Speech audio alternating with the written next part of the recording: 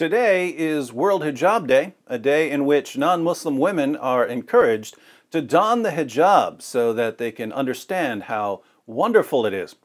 As a man, I felt left out, so I figured, why not make it World Hijab / Kufi Day? Muslims, you brought this on yourselves.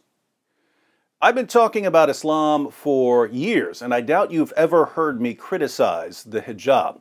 Why? Because people from different religious backgrounds and different cultures have different customs, especially when it comes to attire.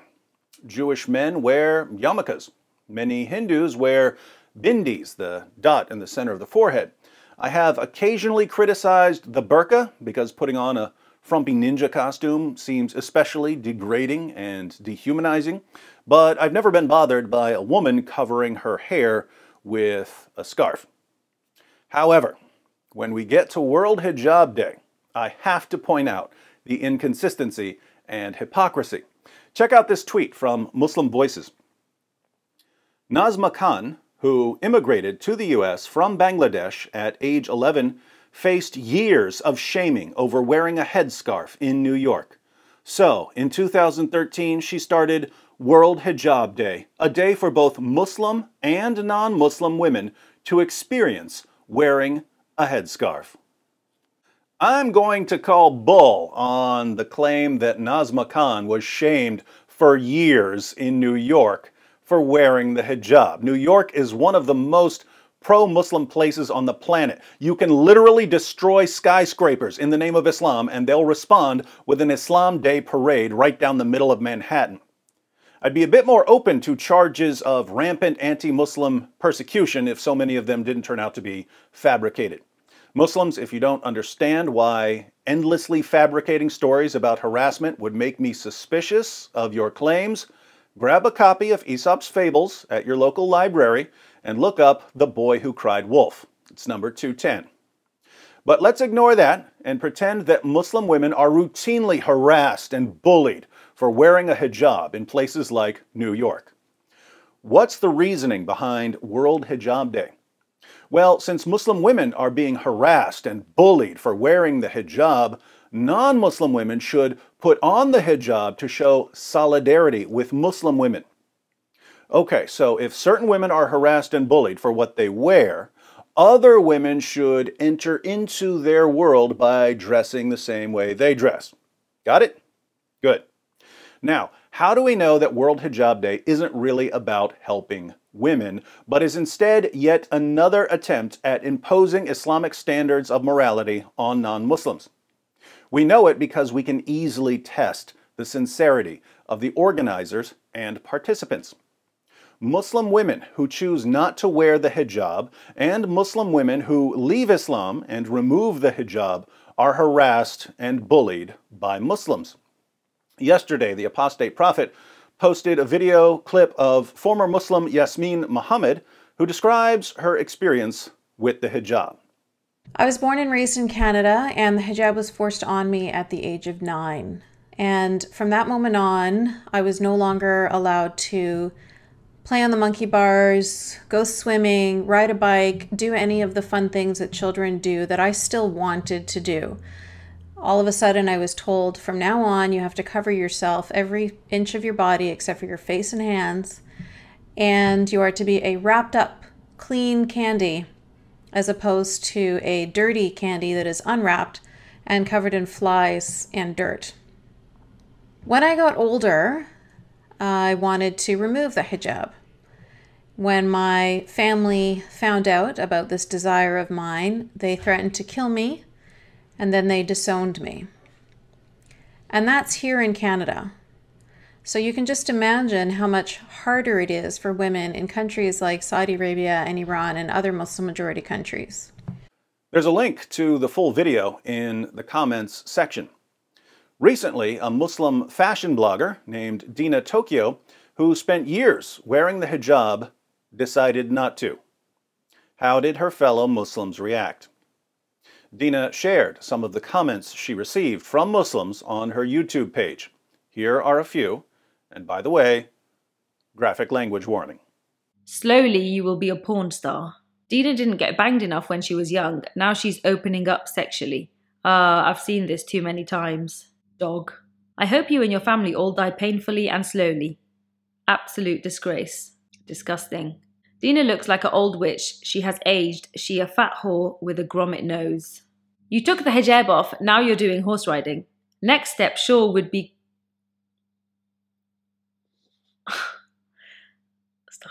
Next step sure would be riding or being a porn star, plus the English accent is awful to hear. Dina Tokio, you are toxic. Fire of hell is waiting for you. Off. You are a hoe. You're a showing people your hair is a bad idea. Stupid hoe. One hijab down, 2 more to go, eh? Then top gonna be off, we're gonna see her boobies and later her butt. Please can you die soon? The world would be a better place. Scumbag. Dina, now that your hijab is fully off, will you be modelling some bikinis and thongs too? Or making a podcast in the bedroom with Sydney? Candy cane, she is Satan in disguise. She's a tramp wearing anything. Put crotchless leggings with label, she would wear it. She took her hijab off to be in hell with her sister and mom. You're a disgusting hunk of a person. You a hoe. You look trash without your hijab. The kuffar bumlickers. All the girls in hijabs following Dina have officially been classed as hojabbies. Dina Tokio, you're just a worthless loser scum of a person. Dina, you're a slag and your husband is a for letting you take off hijab, you kafir. Undercover kafir slag. Your husband's a useless as well. Get lost, you dirty, immoral, indecency, haram promoting garbage. You and your dirty husband get lost. You ugly ugly. You are a devil, Dina. May you be cursed. You are both rats. You. You disgusting, degenerate piece of garbage. Disgusting piece of prostitute. My mum doesn't sell herself, lol. Dina does anything for money. Not sure how many she's sucked for fame and money. You slag. Sid actually has a he has a and he's the one that gave birth to the 2. That's terrible. You look like a crack junk. Is this Dina a crackhead? Dirty kafir dog. May you and Sid burn in hell for all eternity. You're gross. Kafir whore. On the heat, that's why she got to take her clothing off one by one. Dina, you literally look like a crackhead without the hijab. She'll have her and fanny out next. Cow. You whore, you abandoned the deen for dunya. Jahil. Next wear shorts and then become a Christian. You look like you're on drugs. Filthy pig hired by Zionist as a false Muslim whore. Yourself, your day will come. Hoes will be hoes, bro. We will see Dina soon in bikini and she will justify it as well, unsubscribed. Women are whores by nature, religious or not. You just have different level of whoredom. Fake Muslim, I hope you die. This woman is a devil. No more hojabby, just a hoe, lol. Stupid female. Dajjal's woman. May Allah destroy you too, you Arab whore. You deserve hell, little slut. Most of these comments, everyone's just showing their true colours in most of these comments. She goes on and on with these comments for nearly 48 minutes. The full video, once again, is in my pinned comment. So what have we learned about the hijab? We've learned that there's massive psychological pressure on Muslim women to wear the hijab. Muslim women who choose not to wear the hijab are harassed and bullied for not conforming. They're called sluts. They're called slags. They're called whores. They're called garbage. They're called pigs. They're called cows. They're called hypocrites. They're called devils. They're called kuffar. They're told that they must want to be porn stars. Curses are called down on them. Death and destruction are wished upon them. Remind me, when women are showered with abuse over their fashion choices, what are other women supposed to do as a sign of solidarity? They're supposed to dress in the same manner, right? So if the Muslims who called for a World Hijab Day are sincere, shouldn't they call for a day where Muslim women strip off their hijabs to show their solidarity with women who are abused for not wearing the hijab? Of course they should, but they don't.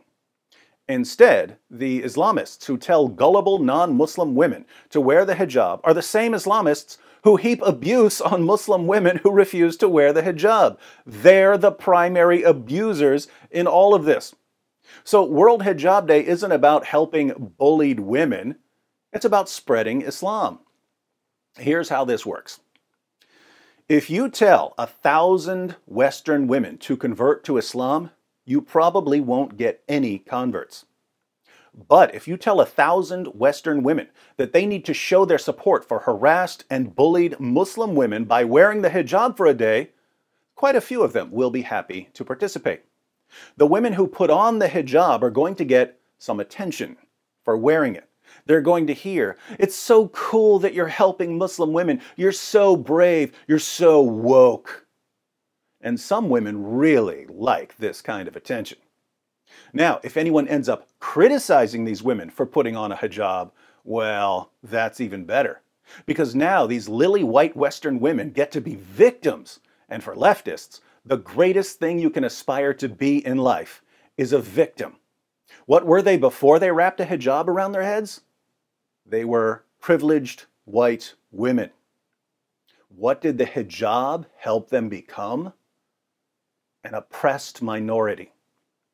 These are the women who will convert to Islam so that they can go on getting the attention they crave and feeling like they're victims.